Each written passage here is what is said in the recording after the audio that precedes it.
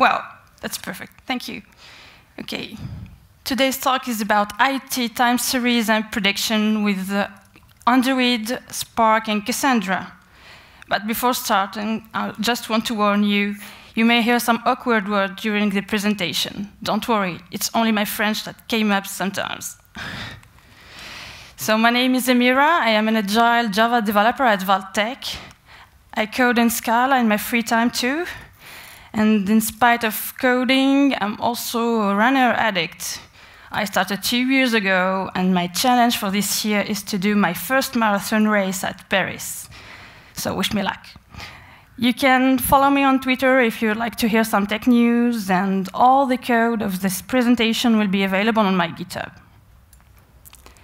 I'm also one of the Duchesse France leaders. Duchesse France is an association aiming to promote female profile, technical profile, to give them more visibility and also create technical vocation among girls. So we always need support from the IT community. Follow us on Twitter and have a look on our blog. IoT, the Internet of Things. When I started doing my researches about IoT, I was wondering when all this has begun. And while doing my researches, I found an interesting report of Cisco. The report shows the increasing number of population, and in the meantime, the increasing number of connected devices. And according to this report, IoT was born between 2008 and 2009, when the number of the connected devices exceeded the number of persons on Earth. That's amazing. Today, we are about 7.2 billion people on Earth, and each one of you had at least 3 connected devices. And this number is going to increase incredibly the next years. We may reach 50 billion of connected devices in 2020. Amazing, huh? So imagine this network of connected devices, from wireless connection to the internet, from embedded system to the electromechanical systems. All this contribute to the Internet of Things. And all these systems are capturing a huge amount of data. Worldwide, social media users totals into billions, and each one are accumulating 1,000, even 10,000 of connection to content. We can even cite Facebook, who has 20 terabytes of photos loaded each month. And the bigger one is Google, of course, who is processing 1 petabyte of data each 72 minutes. So the need of speed of analyzing all this huge amount of data, most of data are even unstructured, text-based, so it's really, really hard to analyze all this data. There's a challenge of doing it. We have exabytes, many zettabytes data available now. And for an estimate for 2020, we'll have 40 zettabytes of data on the web. So what we're going to do to analyze the data is, first, to extract the information from the data. Then we will use the extracted information to gain the knowledge. And after gaining this knowledge, we're going to enlarge our wisdom. So we're going to have billions of machines, products, and things that will merge from the physical world into the digital world, allowing really a real-time connectivity and analysis. Machines and products in the future will have the intelligence to deliver us the right information in the right time to any devices.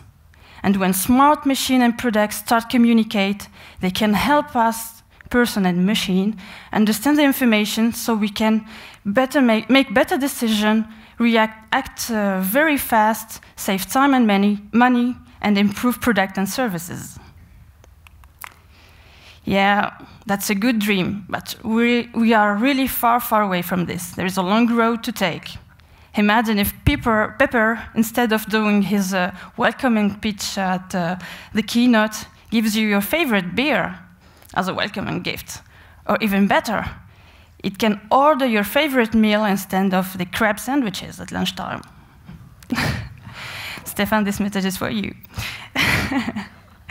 Therefore, I'm not going to go far away in the future. I'm just going to share my favorite connected devices. As I said in the beginning, I'm addicted of running. So when I started running, I used a lot of devices. First, I used my smartphone, as each one of you. I uploaded Runkeeper application, which allows me to measure a lot of metrics. My acceleration, the calorie I consumed, the distance, the elevation, etc. But it was really hard to do my running with an armband. The phone kept moving, sometimes it fell down. So last Christmas, Santa gave me a very grateful, very precious gift. It was my Garmin watch, my first Garmin watch. I use it since. And the Garmin watch really helps me have my instantly acceleration, the time to rest after a physical activity, and a lot of other metrics. And even better, I can synchronize all the data from my watch into my phone or the website directly. And recently I bought the Withings, this little small devices that you put in your pocket. And these things help you to compute your footsteps daily, so to see if you have spent a healthy day or not. And in the meantime, it can compute other things like a sleeping time and so on. So all these connected devices has encouraged me to study the sensors are used in these devices, and therefore it inspired me to the goal of today. So today's purpose will try to predict physical activity using measurements coming from a sensor. In our case, it will be the accelerometers. Activity to are walking, jogging, or even sitting. This user's case can be used by doctors, for example, to do healthcare, to monitor their patient's health status if they suffer from obesity or other problems, physical problems. So the accelerometers, it's a motion sensor. It helps us compute the proper accelerations. It's already used in many of phone applications to estimate your arrival time at a destination. And an acceleration measurement contains 4 information: the timestamp and the 3 forces according to the 3 axes: the x-axis, the y-axis, and the z-axis. The unit is meter per second, and the accelerometer are making a lot of measurements during time.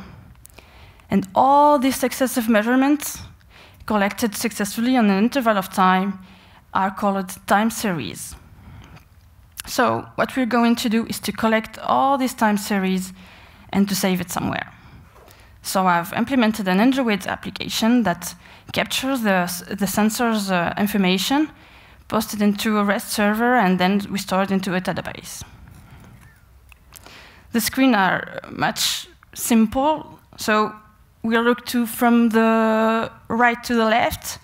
The first welcoming screen, you have to put your URL, your server URL, where you are going to post your data. Then when you push the start button to collect the data, you'll have another push button to start really posting the data, and then you can stop it at any time. And you can see the data updating in real time. So now, as we know how to collect our data from our smartphone, from our sensor, yes, I didn't say it, but all the smartphone contains a lot of sensors, and the accelerometer is one basic sensor that you can find in every smartphone. So now we need to store all the data. And to store the data, I chose Cassandra as a solution. Did anyone know Cassandra here? Oh, great. Anyone used Cassandra? Nice, few people. Not you, Pierre. So let's have a quick reminder. Cassandra has been created by Facebook. It's an open source project since 2008. And the recent version of Cassandra was released the last Monday, the 3.0 version. Cassandra is a NoSQL database, column-oriented, which tends more towards distributed table abstraction type. Cassandra is scalable, masterless, really simple to operate, to get started with, we can have multi-data centers with Cassandra, which contribute to have a continuous availability. So, to write in Cassandra, Cassandra uses the last write win principle. So here, what you are seeing is the SQL, the Cassandra query language, and here we'd like only to insert user data, login name, and the age. So what happens is that we create the SS table on our disk. We have a row with our login and 2 columns with the values, and each column will have an auto-generated timestamp. And if we'd like to update this data, for example, we'd like to update the age, what happens is that we're going to have a new SS table with the new value, and the column will have a new timestamp. And then when we try to delete this information, try to delete the age, we will also have a new SS table with a tombstone, which is the mark that indicates the value does no more exist. So, as you all have seen, if we'd like to select the age, what happens? What we're going to do is to get all these SS tables to our memory, read all of them, and get the column with the latest timestamp. In our case, it will be the last one, which indicates that the value does no more exist. As you have seen, each time we do an insert, an update, or delete, we create a SS table on our disk. So even a row in Cassandra could contain 2 billion of columns. We can reach this limitation.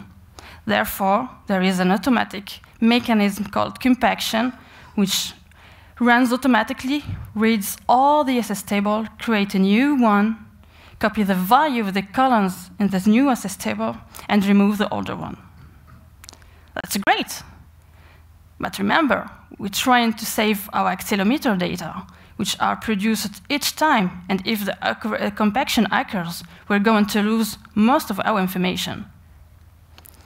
Therefore, we're going to choose another way to modelize our data. We're going to use historical data, so we're going to use also time series data model.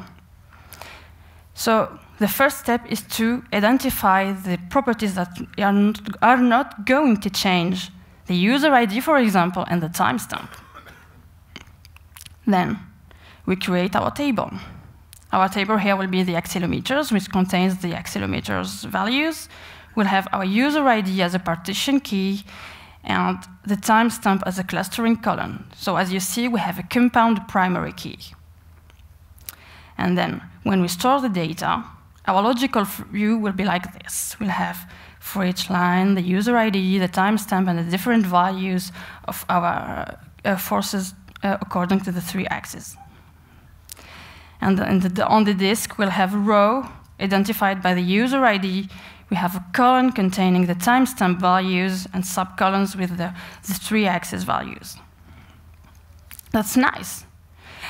But since I'm going to capture all these accelerometers values, and these values are occurring each second, each millisecond, 100 milliseconds, I'm posting my data.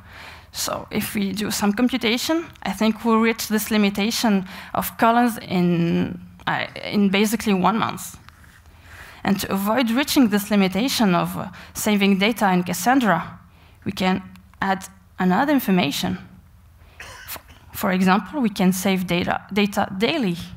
So we are capturing data each day, each second, etc.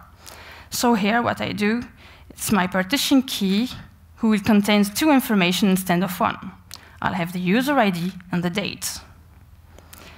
And then my logical view will be like this. I'll have my user ID, the date of the saving, and then my timestamp and the values. And the most interesting thing, of course, is the disk view, disk layout. I'll have a row for each day. So I'm sure I'm not going to reach this limitation, and I'm going to store all my data as wanted. Then, with this type of modelizations, we can do range queries. So each time I'd like to get all the information to do the analysis of the computations, I'm going to specify my partition key, which is the user ID and the date in my case, and then precise the interval of to get all the columns containing in this slice. There is another way to do it also. If we'd like, for example, we are capturing data from our accelerometers and would like to read the latest data first. That's more interesting if we'd like to do prediction. So we can add a clustering order to our table. It's pretty much important in my case. So here I added a clustering order to order my clustering column, which is timestamp, at the descent order. I'll get the latest acceleration first. And if you don't need to save your data all the time and you need to use it only during a little time, you can use the time to live option. So you only have your accelerometer data to analyze it in the few 5 or 20 common seconds, and then you don't need it anymore. So to free your database, you can use the time to live option to do it. For example, it can be used to detect payment fraud. You don't need to store all the payment events. You store to the data for a temporary time. You analyze it. You didn't detect anything, then the data will be removed. OK. Now, we have seen how to store our data in Cassandra. And the next step will be to analyze this data. And to analyze the data, I used Spark. So who knows Spark? I think everyone knows. OK. Whoever used Spark? A few. Yeah, nice. So quick reminder too, Spark was created by AmpLab. It's an open source project since 2010. The current version was released also last Monday, the 1.5.2 version, and the Spark is totally written in Scala. Yes. Spark is a big data processing framework. It's a fast cluster computing. So it's built around the speed, the ease of use, and the sophisticated analytics. It's supported by Databricks. If we have a look to the Spark ecosystem, the main interesting thing in the Spark ecosystem is the Spark Core. The Spark Core is a major project. It provides in-memory computing capabilities to deliver speed and generalized execution model to support. And also, Spark Core can contain a lot of following language. You can find its API in Java, in Scala, in Python, and even in R. And other than the Spark Core API, there are additional libraries that came above Spark with additional computing capabilities.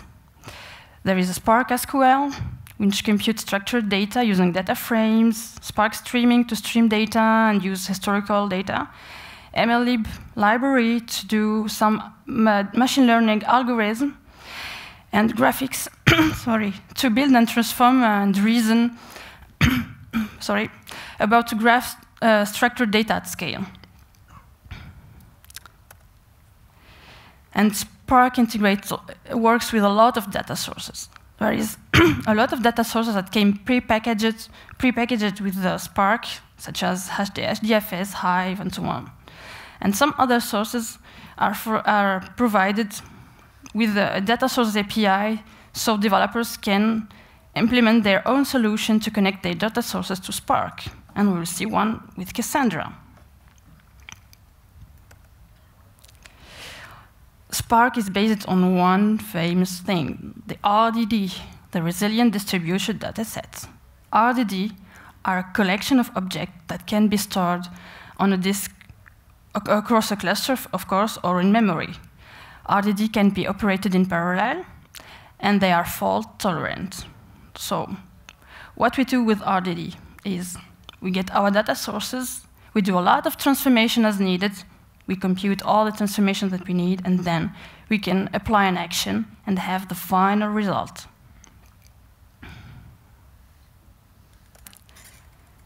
So we'll have a little simple how to work with Spark. It's the famous Spark symbol, how to do word count. Here I would like to read data from a text file to see how many times the word occurs, and then keep only words that occurs more than 3 times. The first step is to initialize our Spark configuration. We specify our application name and then the masters of our Spark. Here it will run at local with a lot of executors as needed. And then we initiate our Java Spark context. I'm using the Java API. And after all, we can apply our transformation.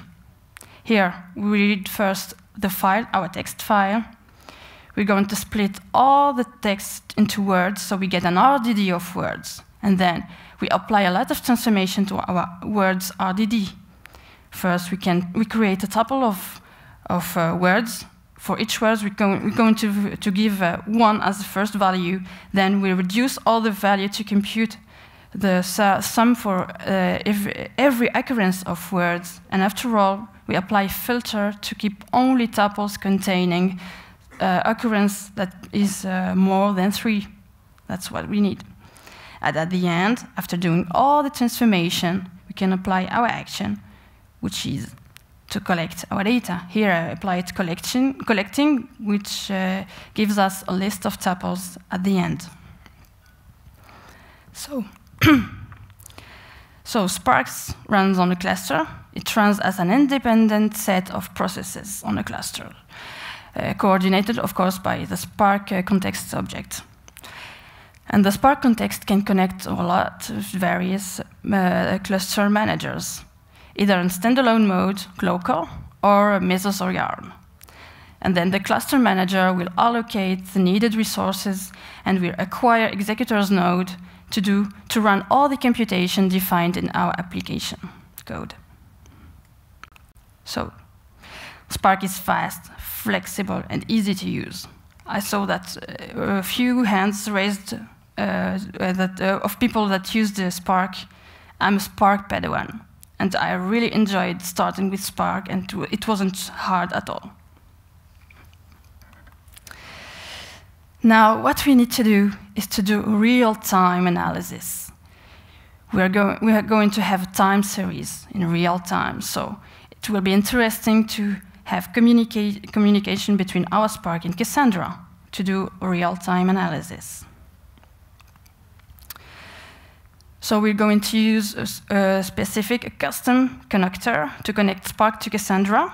It's an open source project implemented by DataStax. The current version is 1.5. It's totally written in Scala, and what the connector does, it loads data from Cassandra into Spark, and it can write the results from Spark into Cassandra.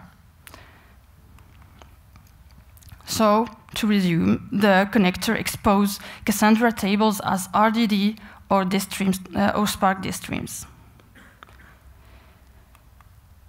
The Spark configuration won't really change. We're going only to add 2 properties to the Spark configuration. In our case, it will be our Cassandra URL and the port to use.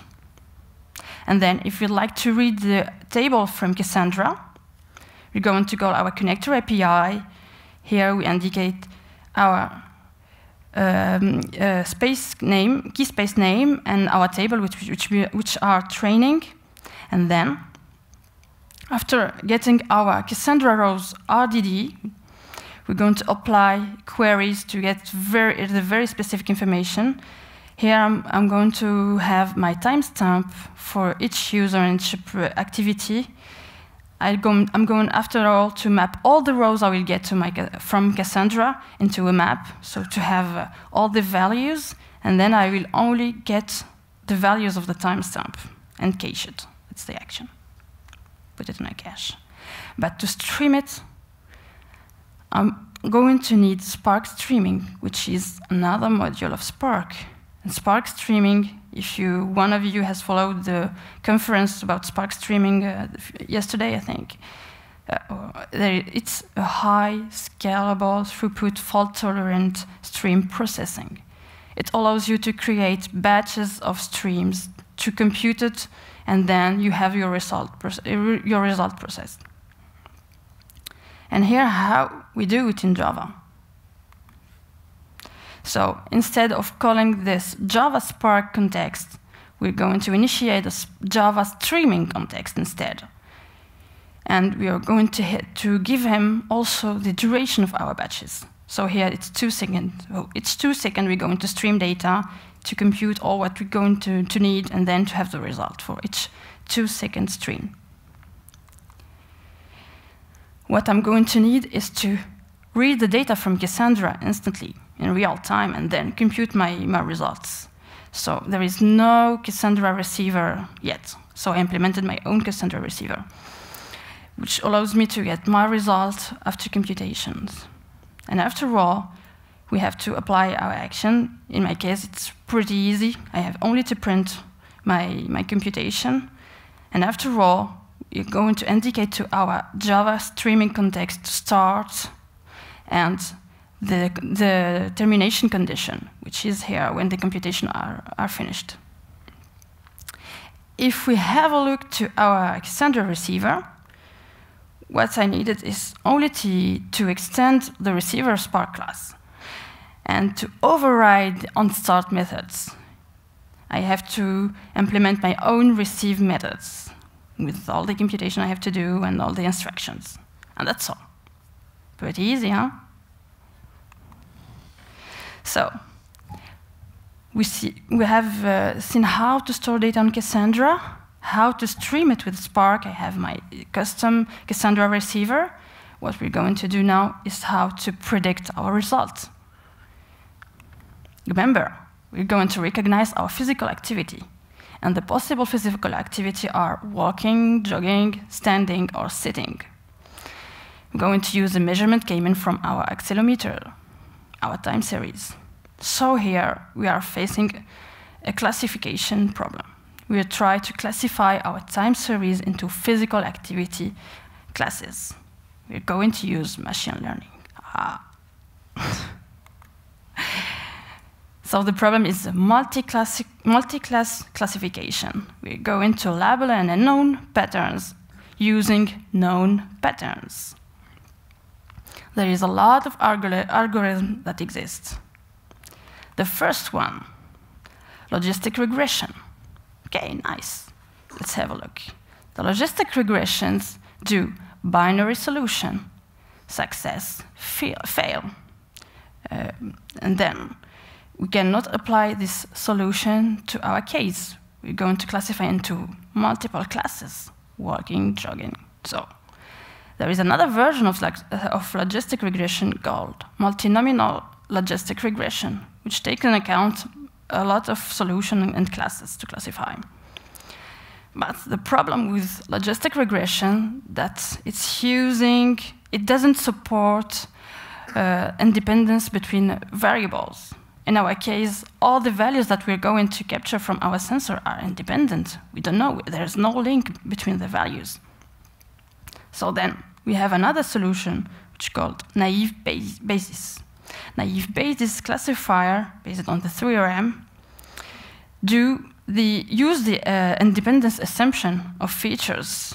So for example, to give you just a small example, you have a tiny object with a spheric shape. With a red color, you can say, okay, oh, it's an apple.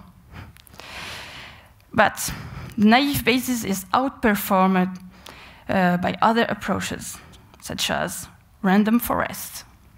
And that's why I'm going to use the random forest. The random forest operates by constructing a multitude of decision trees, at training time, of course. So we have to build our decision tree with a different features value, and then we have to use it to predict our data. Why I used the random forest? I tested it. I used the random forest and the decision tree in the meantime. I computed my accuracy, and then I found that with random forest, I had a higher accuracy. So we're going to use Spark MLib to do all the computation, all the algorithm of machine learning. Here we are facing a supervised learning. We're going to train a model, and then we give him a new features, and we're going to ask him to predict the physical activity. So training means collecting training data. Then we have to collect the labeled data. We have to identify the feature, the characteristic of our information, extract the information, gain the knowledge. We have to compute all these features. And then we have to create and train our model, which will be our random forest model. And after all, we can do our prediction. I'm just going to do special thanks to all my friends and colleagues who helped me collecting my training data. It wasn't pretty easy to find volunteers running during break times with a phone on the pocket and so on. So, guys, thanks. To collect the data, I created my training table containing the user ID, the activity, because we know which activity we are going to do, the timestamp, and the different forces values. And as you see here, my partition key is composed by the user ID and activity. So then, I have my Android phone. I added a new activity to my Android phone too. You see there is another button with collect data on it.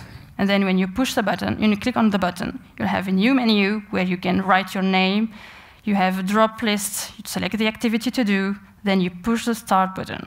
And when you click on the start button, the sensor, you will hear a sound. You can try it, all the sources are available on GitHub.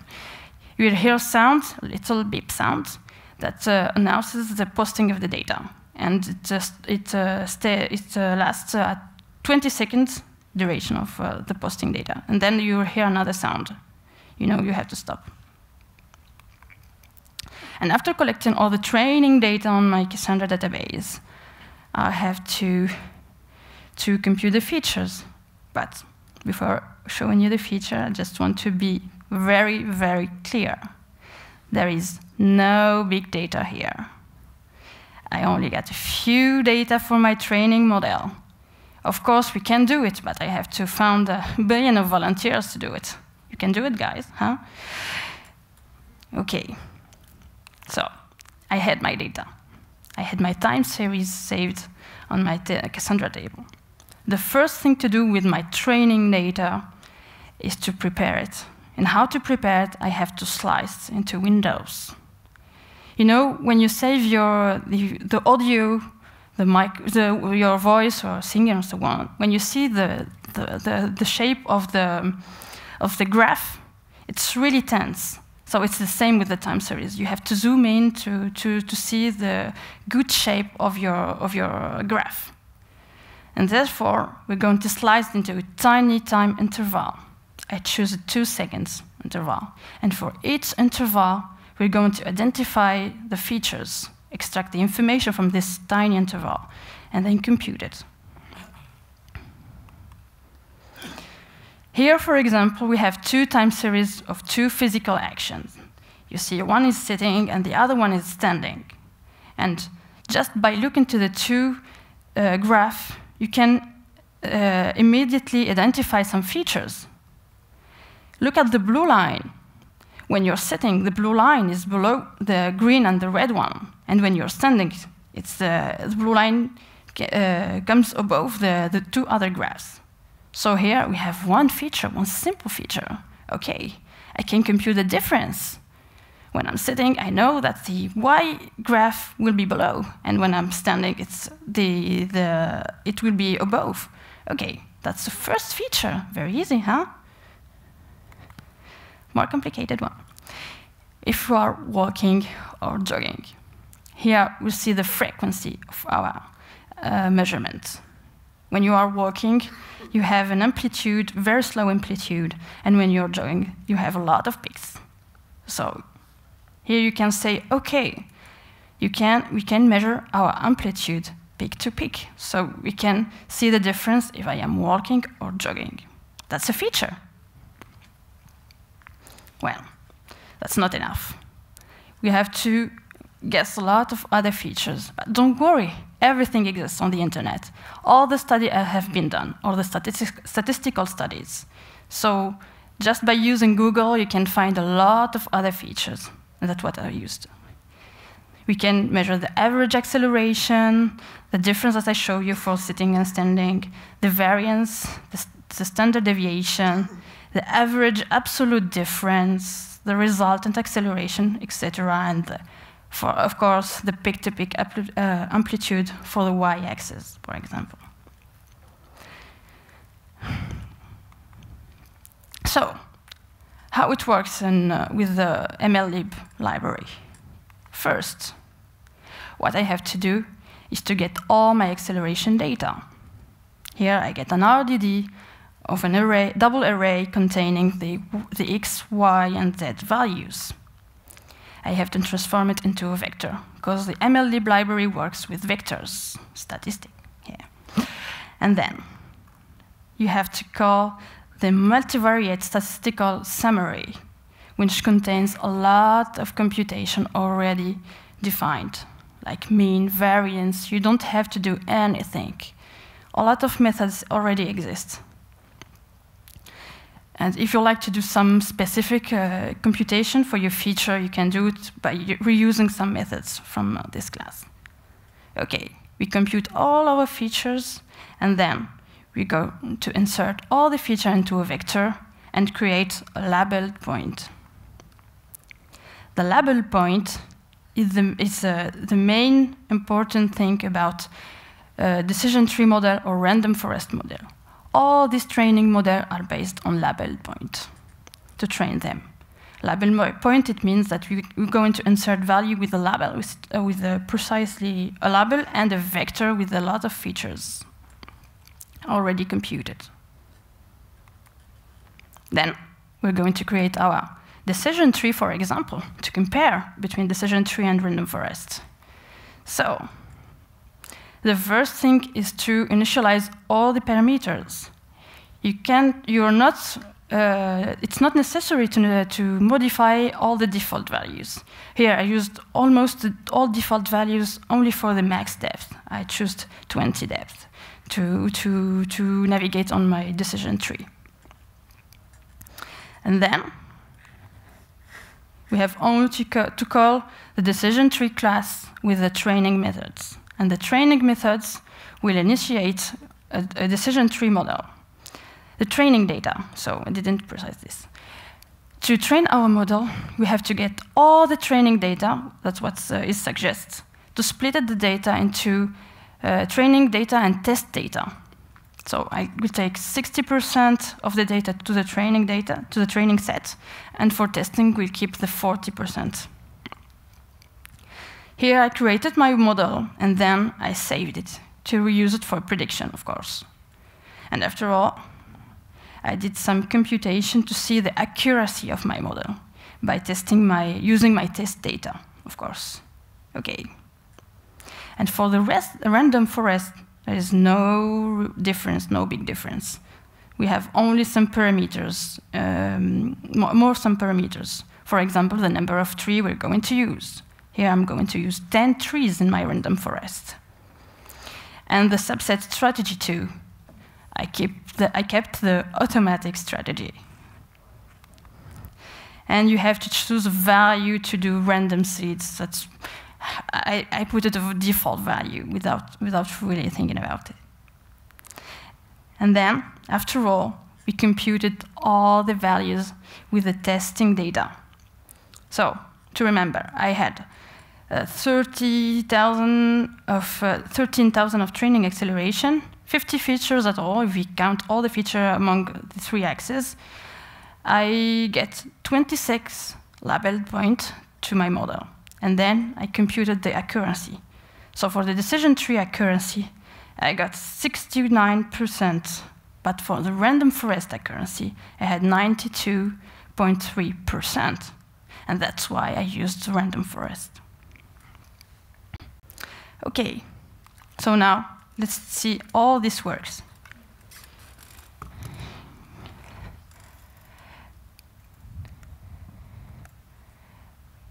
I'm going to share my screen.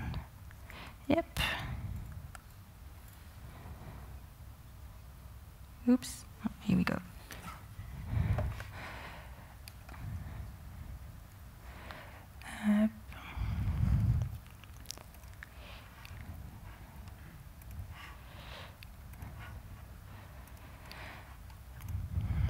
So first of all, I'll show you my it's really tiny. My REST API. I used Spring Boot just to initialize a small server to post data on it directly from my Android phone. That's really, really, really basic. So I'll have to start it.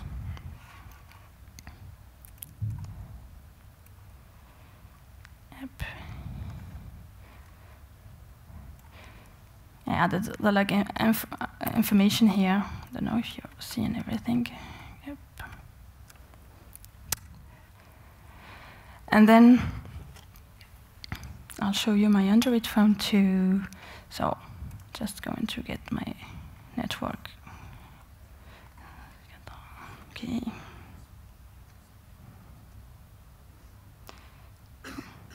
So the camera has to zoom in 2 seconds. I'll show you. Yep.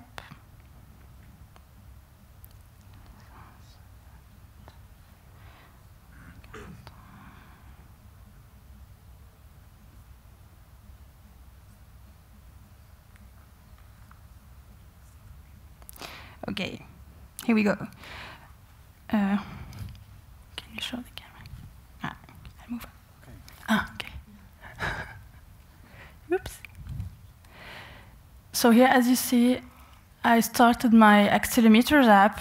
I only set my URL to my server, and then after all, I'm going to click on the start button. But before clicking to the start button, I have to start my my Spark. So the first thing to do after starting the application that I'm going to show you the result. That'll be the latest result. Yes, that was for yesterday production, okay? It will be refreshed every 2 seconds or 3 seconds, I think. So you have to move to the Spark part.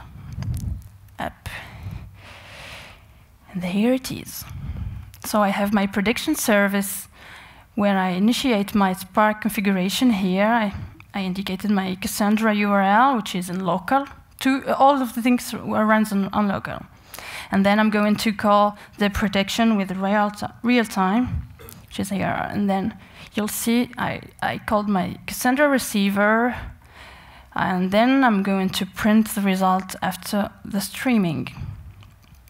If we go to see our Cassandra receiver here, I just initiate my random forest. I load my random forest model.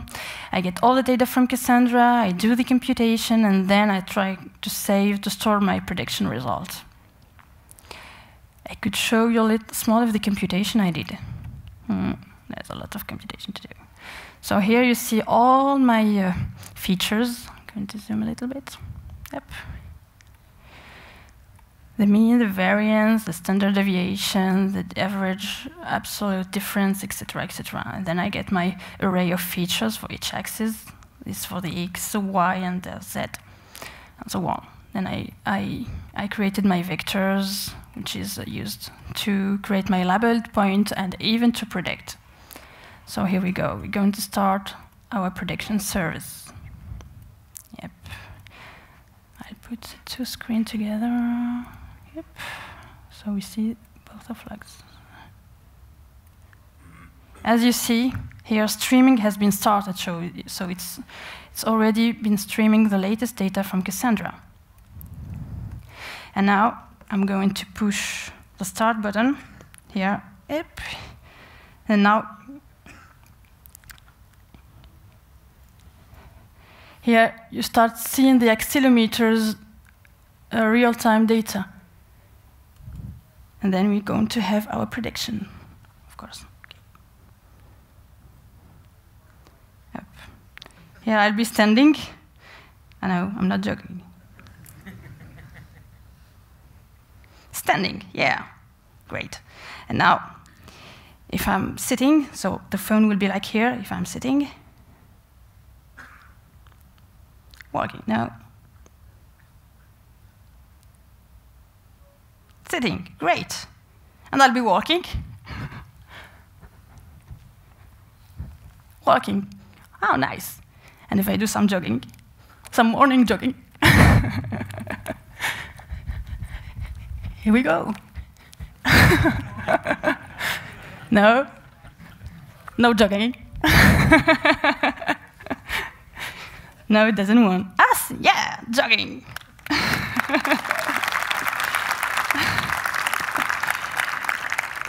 Okay.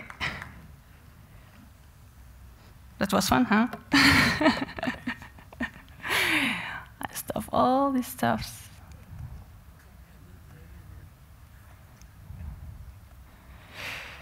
Okay. Oop.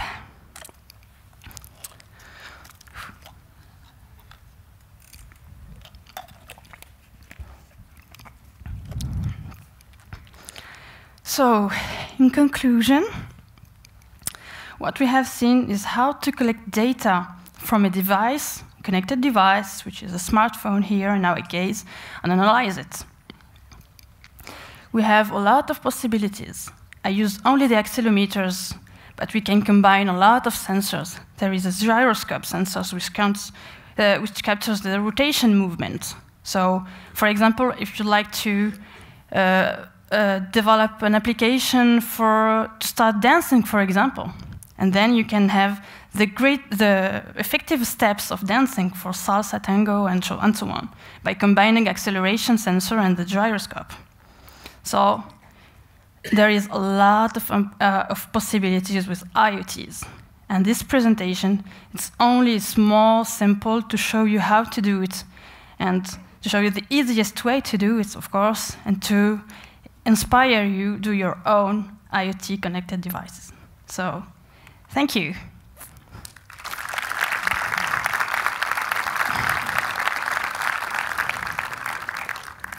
I think we have a lot of time for questions. We have 13 minutes left. So, any questions? Or if you'd like to see the demo running after all, I can show you too after the presentation, of course. Yeah. Did you have time to get the batch size, in fact? Yes. So the question is, did you play it with time to get the batch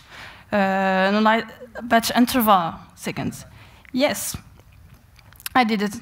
It's a tricky way with prediction. It's a very, very sensitive. I don't know how to say it. It's very, very sensitive parameters. So I tried with 1 second, with 2 seconds, with 5 seconds, and doing all these tests, I found that 2 seconds is the appropriate duration to do in my prediction. Yes, it's a very personal choice. It depends on your data, so you have to try various values. Other questions? I think no questions this morning. Yep. This is a pretty asynchronous way of doing this. You first push stuff into the Cassandra database, then you get it asynchronously, you push results back, and then you read that asynchronously. Did you consider changing your architecture to do this synchronously? Yes, I was waiting for this question. Thank you. So the question was, I was doing all this stuff asynchronously. I collect the data, store to Cassandra, and then I'm going to start my streaming after all. And yes, of course, the best way to do it is to do it in a synchronous time. So I thought will be my next presentation, maybe. I thought about using Kafka. So we can post data directly into Kafka instead of storing the data into Cassandra. And then we can analyze the data directly and compute all the features. Yeah. If I understood correctly, you had some sort of a window where you calculate your features inside this window of 2 seconds. Yeah. So my question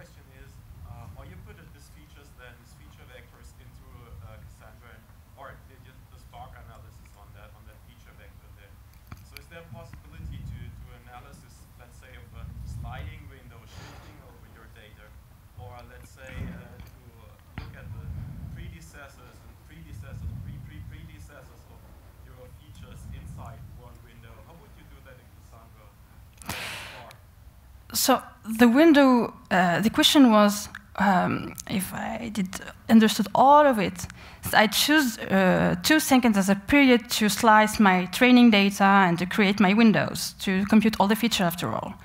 And then how to use all this information. First, for this part, for the training data, it's really personal choice. You can choose the window time you like. And it's only used for training step to create the labeled point for our training model. After all, for the prediction, I didn't use the same thing. For the prediction, I didn't show you maybe. I get only the latest rows saved in Cassandra. Let's see here. I put the queries on my class. Yep, Cassandra queries. I don't know if you can see it here, but I get the latest data, acceleration total here. I get only this 100 of latest acceleration saved into Cassandra to do my prediction. So I didn't use the window thing and so on.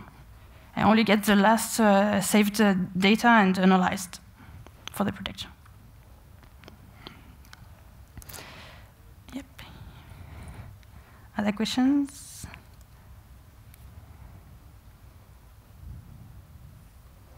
So I think I'll stop here. Thank you. Thank you for coming.